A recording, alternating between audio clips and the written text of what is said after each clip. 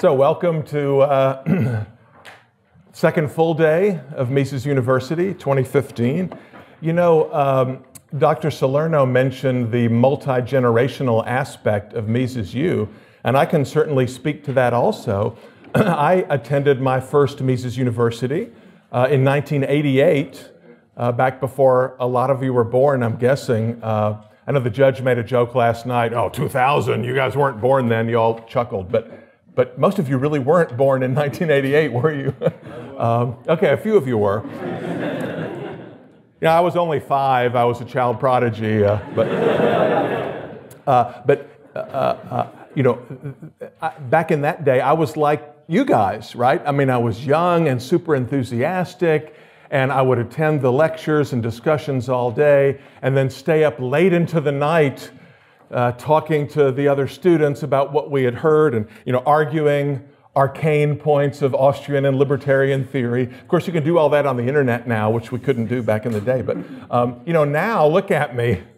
Now I've got gray hair and got a little bit of a bigger belly. And, you know, when the 4 o'clock in the afternoon lecture slot comes around, I'm thinking, it's about time to hit the sack now. But back in that day, it wasn't called Mises University, and it was smaller than we have now. And when I attended my first one, the lecturers were Murray Rothbard, of course, as the principal speaker, but also David Gordon, Roger Garrison, and Hans Hermann Hoppe. And then with the next couple of years, we added Joe Salerno and Walter Block and Jeff Herbner, Bob Higgs, and many others, you know, who are still here today.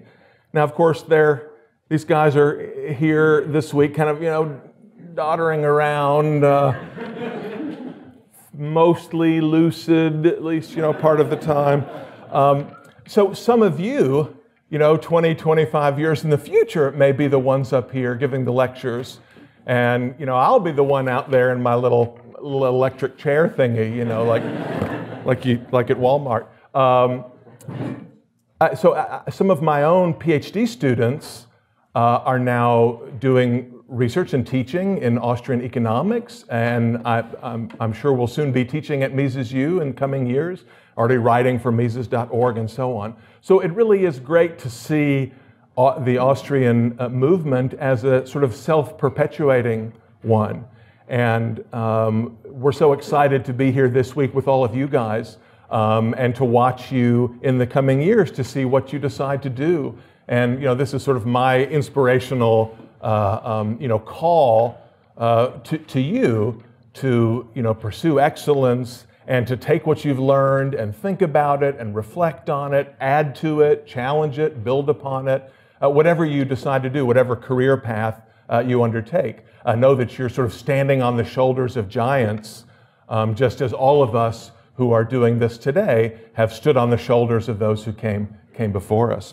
Now, if you decide to become a professor or a writer or a journalist, or for that matter, a musician or a business person or an artist or an engineer, whatever, you will be making, in an important sense, an entrepreneurial decision, right? Because you will be pursuing specific objectives. But when you employ the means to achieve those ends in the future, when you employ the means today to achieve those ends in the future, you won't know with precision, you won't know exactly, you won't know with certainty whether your ends will be achieved, right? So you're exercising some sense of cognitive judgment about what the future may bring and the extent to which things that you do now can help to bring about that uncertain future. That's the essence of entrepreneurial decision-making, as we'll see in just a moment. Now, it's a pleasure for me to speak to you about entrepreneurship because it's an extremely important topic, not only within the Austrian tradition, but within the wider world, the academic world, the policy world, the business world. You know, there's lots and lots of discussion about entrepreneurs, about entrepreneurship, the role that entrepreneurship plays in society, the functions of the entrepreneur, etc. In the popular media, in mainstream economics, in all kinds of aspects. I mean, there are a lot of famous entrepreneurs who are well known. Their activities are closely tracked. They're reported in the newspaper. Not just in Entrepreneur magazine, which has a very explicit interest in people like Mr. Branson, but in the New York Times and wherever. Some well-known entrepreneurs are not only widely respected, but almost revered. Of course, there are other entrepreneurs who are not quite so revered, but the problem that mainstream economists have faced is trying to reconcile the increasing interest in entrepreneurs and entrepreneurship within society at large with the lack of an explicit treatment of the entrepreneur in their theories. Right? So in mainstream economics, neoclassical economic theory, in the standard textbooks, both beginning, intermediate, and advanced, in the academic journals and so on, there's kind of an awkwardness with regard to entrepreneurship. So mainstream economists recognize that the entrepreneur is an important actor in society, like these people and others, but these economists don't quite know how to incorporate the entrepreneur into their theories that are based on describing equilibrium conditions, with mathematical precision and so forth. It's not obvious where to include the entrepreneur in mainstream micro and macroeconomic theories. In fact, I even did some empirical research myself. I looked in some textbooks that I had within easy reach. It wasn't a big research project. I just reached up to my bookshelf and looked in the indexes of some of the leading textbooks. And I think this is Varian's intermediate micro text. You notice that the word entrepreneur does not even appear in the index. Right? So not only are we lacking a detailed analysis of the role of the entrepreneur in microeconomics, the textbook writers don't even mention the word. They don't mention the word even a single time. Okay, so somebody who is looking out at the real world and trying to figure out what are people like Branson and Jobs, et cetera, what are they doing? How do they influence the market and so forth, will find no help whatsoever in contemporary economics textbooks, aside from those written by members of the Austrian school. Of course, it's very different within the Austrian tradition. Tom DiLorenzo, in his opening talk, he quoted a reference that Mises made to the relationship between the entrepreneurs and the consumers. And note that Tom, in his lecture, did not even think it necessary to elaborate on why is Mises mentioning the entrepreneur here. It just sort of rolls off the tongue, because within the Misesian system, the entrepreneur is, as Mises himself put it, the driving force of the market. Mises once wrote, it is impossible to eliminate the entrepreneur from the picture of a market economy. Did you catch that? It is impossible to eliminate the entrepreneur from the picture of a market economy. So the idea of doing an entire treatise on economic theory without mentioning the word entrepreneur would have seemed very bizarre to Mises. He continues, the various complementary factors of production cannot come together spontaneously. They need to be combined by the purposive efforts of men aiming at certain ends and motivated by the urge to improve their state of satisfaction. In eliminating the entrepreneur, one eliminates the driving force of the whole market system. So those of you who have read Mises, those of you who have studied economics, Austrian economics, recognize this notion in the middle of the quotation of human actors striving to improve their state of satisfaction, in Misesian terms, to remove uneasiness by employing certain means to achieve ends. Right? Mises describes that as the function of the entrepreneur in a market system. And he points out that if we did not completely understand the entrepreneur if we did not adequately conceptualize the entrepreneur, we would not be able to explain the market system itself. So let's unpack this idea a little bit with reference to things that we learned yesterday and things that most of you probably knew before you came. Entrepreneurship really fits in with the Austrian theory of production, the Austrian notion of production. Right, so production theory starts with the idea of inputs and outputs, or more generally, means and ends. Right, human action involves employing means to achieve desired ends, or in the language of production theory, combining and recombining scarce inputs in an attempt to produce particular kinds of outputs. Right? So we know that economic goods can be distinguished, as Carl Menger distinguished them, between so-called original factors of production, land and labor, intermediate goods, goods that are produced by human actors but are not themselves the final end of the production process, but are used to produce yet other goods and services until we reach the final goods that are consumed directly. And of course, in a world of complex factors of production, in a world with a variety of different kinds of original factors, labor in particular, we produce a large number of intermediate goods which can be combined into yet a larger number of final goods.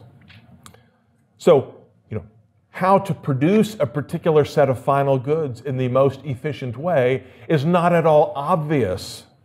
It may be obvious to Robinson Crusoe on his desert island. It may not be. Even Crusoe may realize there are many ways to make a fishing pole. Different kinds of wood. You can make it longer or shorter. It can be tipped with a rock, or it can be tipped with a piece of metal or whatever. He can try to produce a lot of them at the same time. He can go slowly and only produce one, sort of more handcrafted production. Even Crusoe typically faces a variety of different production methods and must choose among them, is trying to choose the most efficient one. Production, of course, takes place through time, right? This is a stylized version of the Hayekian triangle. And I know this simple graphic does not quite meet the Roger Garrison standard for graphical sophistication, although I will say in my defense, as I was putting this lecture together, I just did a Google image search for Hayekian triangle and picked the first thing that came up, and then I noticed the URL was www.auburn.edu/Garrison something. So production takes time, right? So at the moment when we first employ means to achieve our ends, right, we don't get the ends instantaneously, and there is some uncertainty about whether the precise ends at which we aim will actually be realized. Most of you are already familiar with the so-called theory of imputation, which is one of the great achievements of the Austrian school in the 19th, early 20th century, and widely recognized by all economists as being a distinct Austrian contribution, right? The idea that the value of the means of production is imputed from the value of the ends that are achieved by production, right? So, champagne isn't expensive because the land that is used to grow the grapes to produce champagne in that particular region of France is very expensive land, right? Rather, the causation runs the other way around, right? Land in the champagne-growing regions of France is very expensive because consumers place a high valuation on a glass of real champagne, and the value of the drink is imputed backwards to the value of the land, rather than sort of the Marxist view, right, or the labor theory of value to which even Adam Smith fell victim, which asserts that the value of consumer goods and the prices of consumer goods are determined by the values and prices of the factors used to produce them. That's got it exactly backwards, right? And we'll talk in just a moment a little bit more detail about the notions of marginal product and marginal revenue product, right? The marginal product of a factor is the contribution to production of an additional unit of that factor or service. The marginal revenue product is a way of expressing the marginal product in monetary terms, right? So if one more parcel of land can produce, $100,000 worth of champagne, then the value of that marginal parcel of land can be no greater than $100,000. Would also presumably be discounted depending on the amount of time it takes to go from land to drink. Okay. Most of you have studied this notion of production, if not in Austrian texts, even in your mainstream economics courses. You've heard a version of production theory that is not entirely different from this. But one thing that is typically left out of mainstream production theory is who is actually doing all this? Who is organizing production? Who is making the decisions to combine this parcel of land with these seeds and this fertilizer and this kind of labor and these machines and so forth to produce eventually, over many stages, a nice, refreshing, bubbly drink that we can hold in our hand? And, we're going to have a champagne party at the end of Mises U. You know that, right? That's sort of our end of the week celebration. Although maybe it's Budweiser. I can't remember. Who is organizing production, and where do profits come from? Right? If all production is organized perfectly, right, such that factors of production are priced according to their marginal revenue products, then all of the value of production is imputed back to the factors. There's nothing left over for profits or losses. But we know that in the real world, firms do earn profits and other firms earn losses. I mean, how can this be? How can we explain this? Remember, profit for Austrian economists, right, is a function that only exists in a state of disequilibrium. Profits only exist in disequilibrium, likewise for losses, right? In a notion of, Mises and Rothbard use this construct of the evenly rotating economy, or ERE, but you can just think of that as a sort of long-run equilibrium state.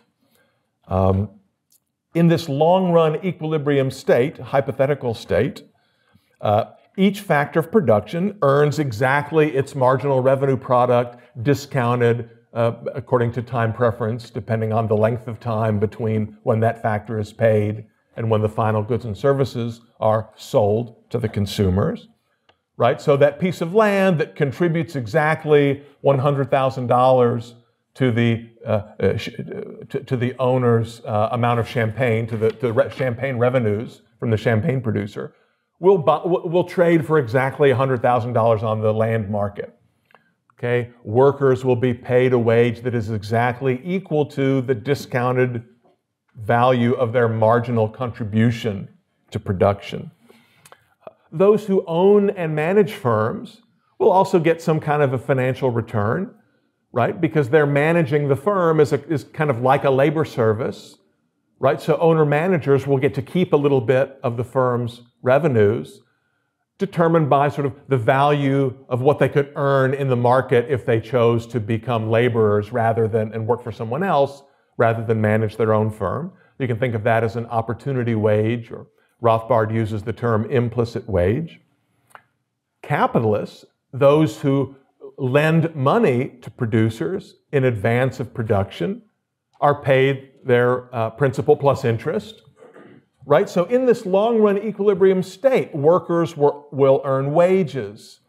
Landowners will be paid a land rent. All of those things determined by discounted marginal revenue product. Owner-managers will earn an implicit wage. Capitalists will earn interest. And that's it. Right? There's nothing left. All of the receipts from production will be distributed among those factors, those inputs, according to these particular relationships. Of course, outside the evenly rotating economy, in the real world, the day-to-day world of disequilibrium, we find that sometimes workers earn a wage that is higher or lower than their eventual realized marginal revenue product, suitably discounted. Some capitalists will be paid more or less than what they could have earned if they had employed their capital in an alternative use. Why? Because people make mistakes. When the champagne producer goes out into the labor market and offers wages to champagne workers, he or she doesn't know exactly how much revenues will be realized a year later in the sale of champagne, right? There's an estimate of what the champagne will sell for in the market. From that, I estimate what I think your marginal revenue product will be, and I offer you a wage associated with your discounted marginal revenue product, but I might be wrong. I mean, maybe by the time the champagne becomes available in stores, consumers will have changed their preferences towards non-alcoholic drinks or different kinds of alcoholic drinks, or maybe the economy will be in recession.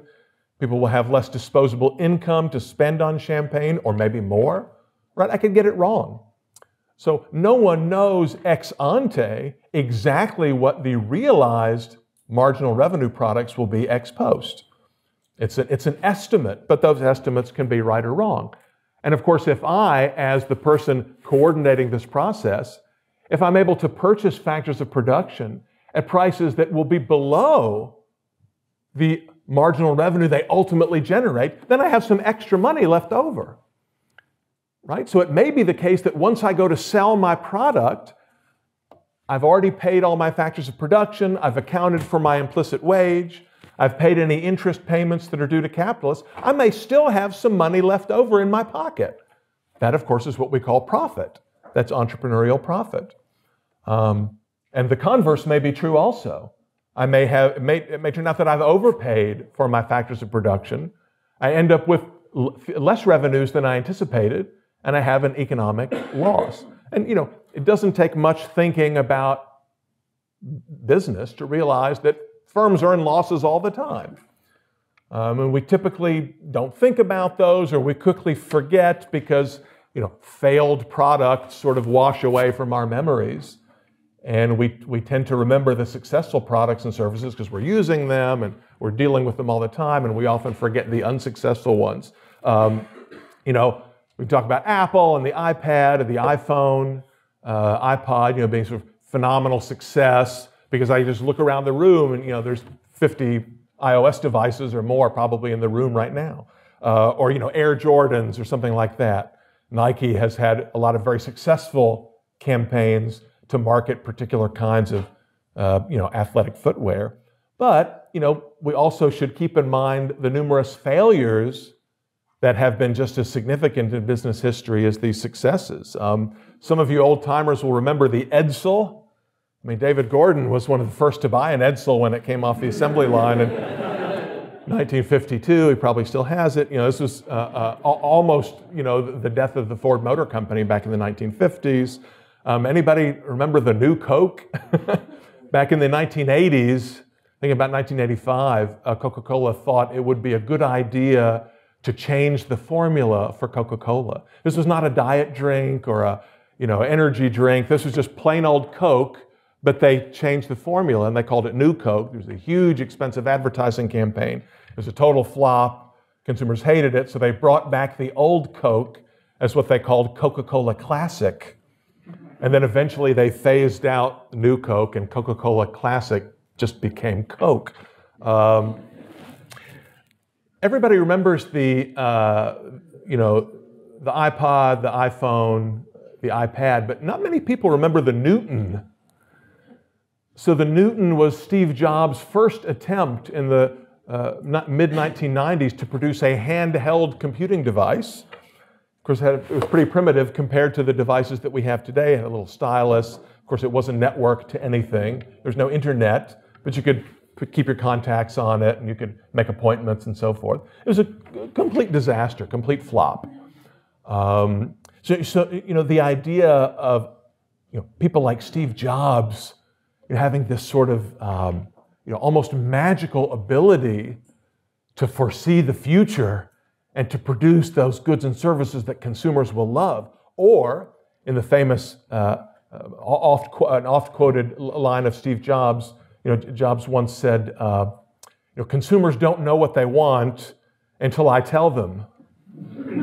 Okay, this notion that he could sort of create consumer demand through advertising and clever marketing and so forth. I mean, Apple really is a brilliant marketing company, probably more so than a technology company. But you might think, oh, that sounds like it goes against the quote that DiLorenzo used on opening night about the consumers being, captain of the ship. But of course, we're at the case that Steve Jobs could create demand through his own persona and so forth, then we wouldn't have the Newton or the Next computer, which was another one of Steve Jobs' great failures in the 1980s. So, my point is there are just as many failures as successes. Maybe the new Terminator movie, Terminator Genesis, which cost, $300 million to make and was a total flop at the box office a couple weeks ago, would be another good example, right? So we can't only think about profits, we must also think about losses.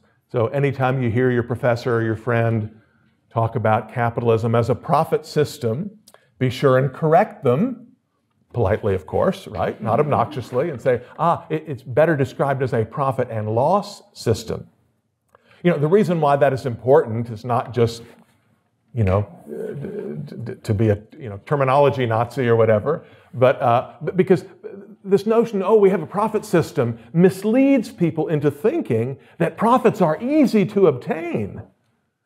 All you got to do is set up shop, and the profits will just come rolling in, okay?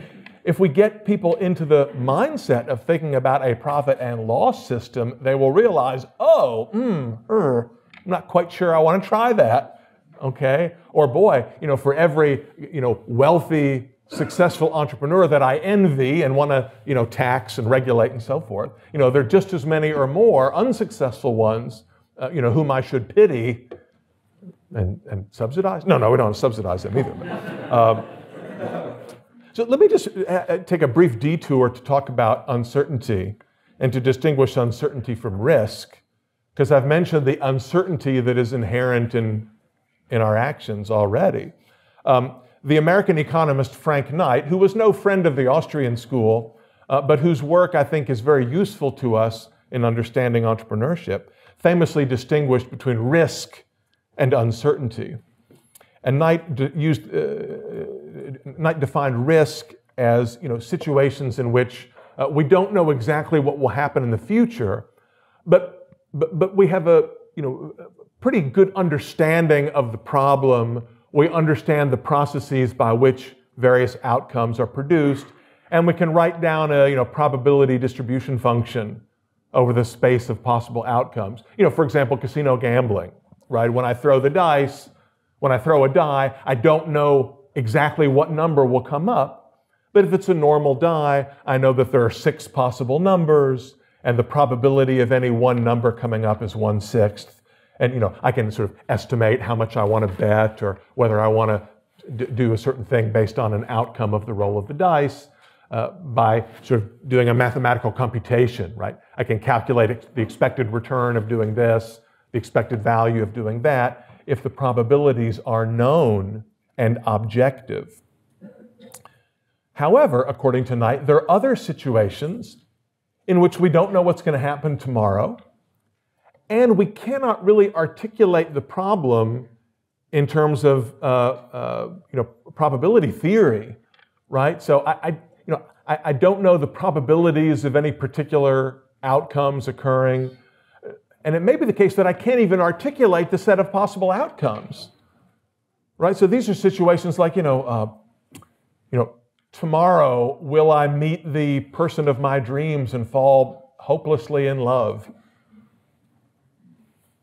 I mean, you can't go to the back of your stat textbook and look up the distribution function and estimate, oh yes, okay, this can happen with probability 0.6, therefore I should get a haircut today, right? I mean, it's not that kind of decision. Likewise for Steve Jobs, if I introduce a handheld electronic computing device, will I become a bazillionaire or will it flop? I mean, there's no, table of probability distributions that Steve Jobs can consult to know whether or not he should take the plunge and actually go into production and design and produce and try to sell these things or not. Ludwig von Mises had a younger brother named Richard von Mises, who was a famous mathematician and probability theorist who taught at Harvard in the 1930s. Richard von Mises used a slightly different kind of terminology that is also adopted by Ludwig von Mises in Human Action. So if you read Human Action carefully, you'll notice Mises, the older Mises, distinguishing between what he called class probability and case probability. And he gets this terminology from his younger brother, though interestingly, he doesn't cite the younger brother's work because apparently they did not get along. There were some family issues there. So what the younger Mises, Richard von Mises, called class probability, refers to a situation where a particular event can be described as part of a class of similar and repeatable events. In other words, my throw of a die right now at this moment, in some sense that's a unique event, right? I mean, there's only one of me, and this moment in time cannot be repeated, and there's particular atmospheric pressure and the direction of the wind and the temperature in the room and the composition of the die and other materials that make this in some sense kind of a unique event. But for all practical purposes, those peculiarities don't matter, right? And from the point of view of thinking about casino gambling, it's useful to conceive of each throw of the die being simply one member of a set that includes all throwing of a normal, unweighted, die, right? So according to Richard von Mises, the reason we know that the likelihood that a 3 will come up is 1/6 is because we could, in principle, throw a die 1,000,000 times or 1,000,000,000 times. We could just perform the experiment and write down what numbers come up each time. And if we do this experiment long enough, we'll find that a 3 comes up 1/6 of the time and a 5 comes up 1/6 of the time and so on. And so in the limit, if you think about this mathematically, right, in the limit, the likelihood of any particular number coming up is 1/6. Okay? Insurance works largely according to these same lines, right? I mean, every house is unique in some sense, but from the point of view of the insurance company, houses can be bundled into groups of houses that are in a similar town, that are built of similar materials, that have a similar kind of electrical system, that have a sprinkler or don't have a sprinkler system, and so forth. So, I have my homeowner's insurance through State Farm, and I do talk to Jake in the night, but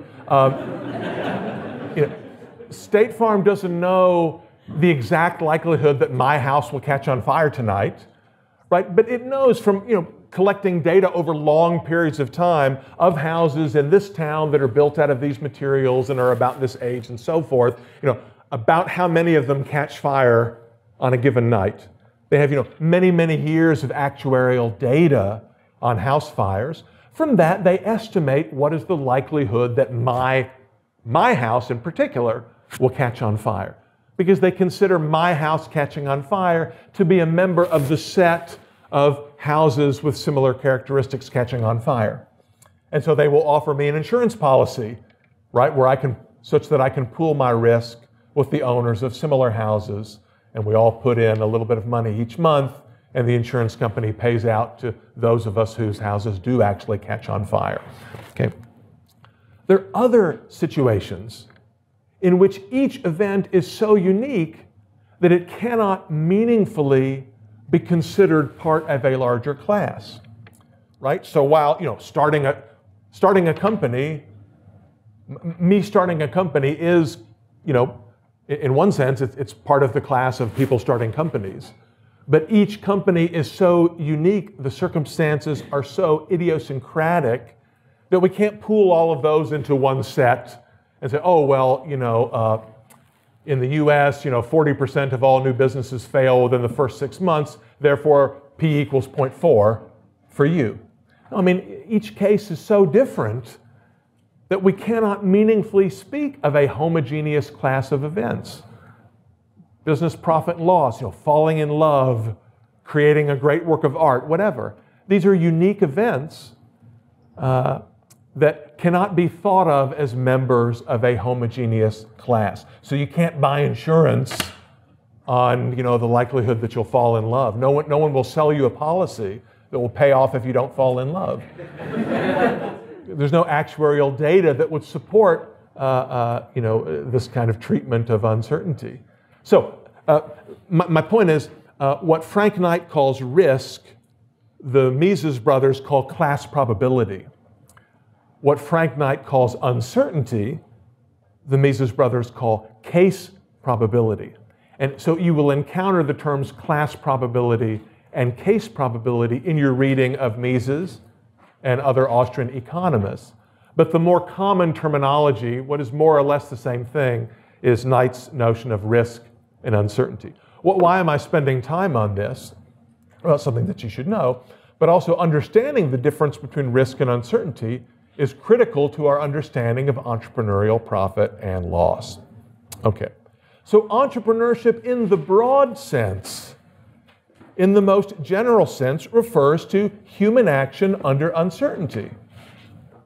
The bearing of uncertainty that is involved anytime each of us engages in action. According to Mises, the term entrepreneur, as used by economic theory, means acting man exclusively seen from the aspect of the uncertainty inherent in every action.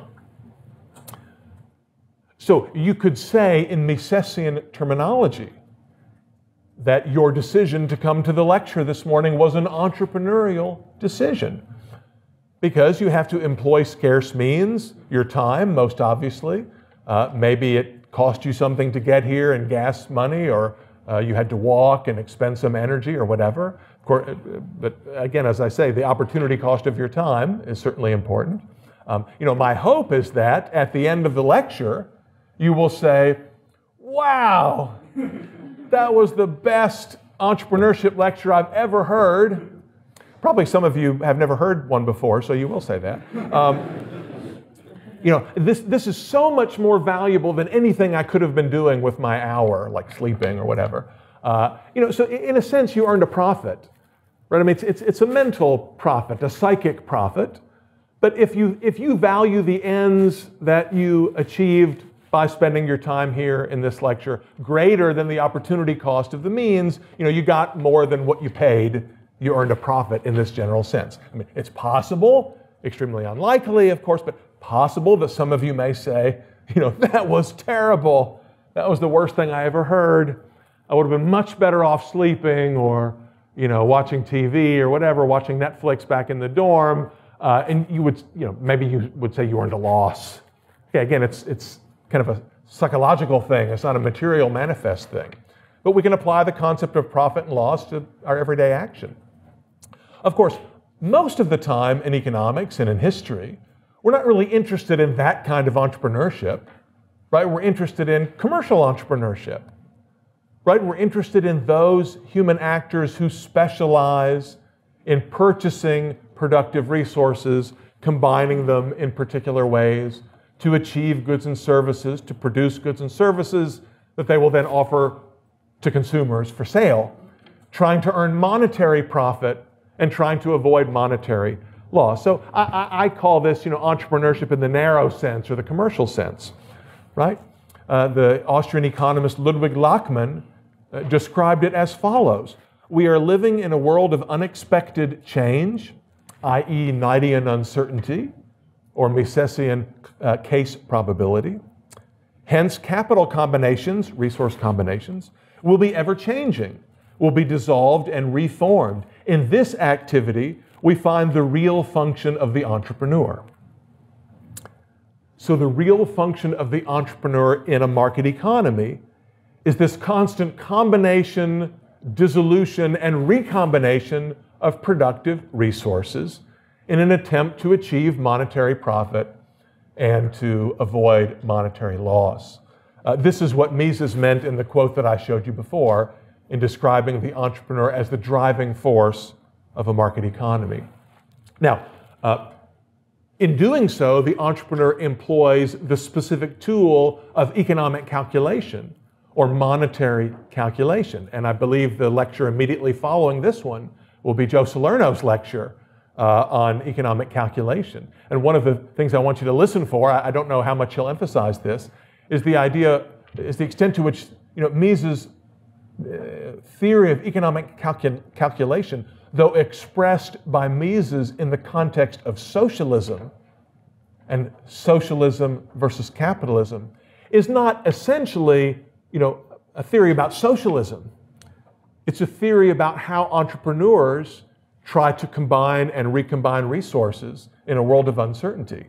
It happens to be a particularly important problem in the context of socialism, because under socialism you don't have capital markets, you don't have factor markets, you don't have prices for labor and land and capital goods.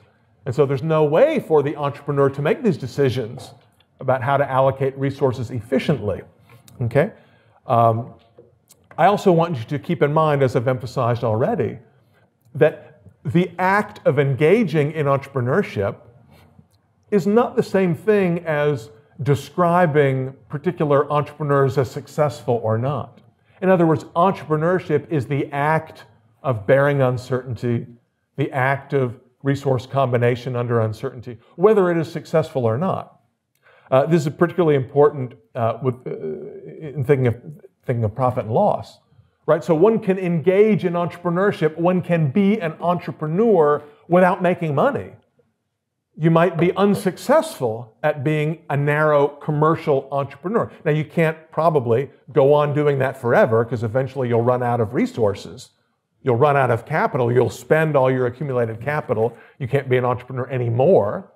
So it can't sort of go on indefinitely. But even the entrepreneur who consistently makes losses over some period of time is still an entrepreneur, is still engaged in entrepreneurship. Of course, there's a sort of a Darwinian selection process in the market, right, that rewards those who are successful at entrepreneurship while disciplining those who are unsuccessful. I'm going to skip a couple of points because we're about out of time, but just sort of summarize with this. What are some ways that entrepreneurship is often described in the literature that I think are confusing or misleading? Right, so I want to emphasize that entrepreneurship in the Misesian sense, in the Austrian sense, is not limited to things like small business management and startups. If you read Entrepreneur magazine, or you take an entrepreneurship course at a mainstream university in a business school, they will probably say, well, the domain of entrepreneurship is small business management and startups. So for Austrian economists, right, running a small business or starting a new business, those certainly are entrepreneurial acts, but they're not the only entrepreneurial acts, right? Owning and organizing and coordinating a large business, an existing business, is also an entrepreneurial act. Running an ongoing enterprise as well as a new enterprise is entrepreneurial. Notice there's nothing in the definitions from the previous slide that refer specifically to the size of the company or the age of the company. Nor is entrepreneurship limited, nor is the domain of entrepreneurship limited to novelty, innovation, as in Joseph Schumpeter's notion of entrepreneurship. Entrepreneurs may be charismatic, they may exhibit creativity and leadership skills, but not necessarily so. That's not required as part of being an entrepreneur. Nor is it useful, in my view, to think of entrepreneurship as the discovery of pre-existing profit opportunities. This is a kind of an interpretation, really a misinterpretation, I think, of what the well-known modern Austrian economist Israel Kirzner has in mind with his account of entrepreneurial discovery. Nor do I think entrepreneurship is something you can learn in school. I mean, you can learn about entrepreneurship in school. That's what we're doing now. You can read a book on entrepreneurship theory. I, in particular, recommend this one, but there's some other good ones too. You can study the great entrepreneurs of the past. You can theorize about entrepreneurship and so forth. But reading books and taking courses is not a substitute for exercising entrepreneurial judgment, right? For analyzing the future, for forming estimates of what the results of your action will be. What Mises and Knight called judgment, others have called intuition or gut feeling, gut instinct, or Verstehen, to use the German term, right? That is not something that you can learn from reading a book or that you can learn from taking a course. And something that we can discuss later on in the week, nor do I think entrepreneurship in the Misesian sense is something that the government can create or encourage or stimulate or steer through particular kinds of tax and regulatory policies or by directly subsidizing small companies or electric green companies or whatever. I mean, poor Nikola Tesla, not Nikola Tesla, but Elon Musk, is in one sense a great entrepreneur, but is also sort of a welfare bum in that his entrepreneurial efforts have been critically dependent on government subsidy. So you'll be hearing more about entrepreneurship in other contexts in your courses during the week, but I hope this will give you some foundation for different ways to think about entrepreneurship, in particular, the way that we find in Mises and the other Austrians. Thanks.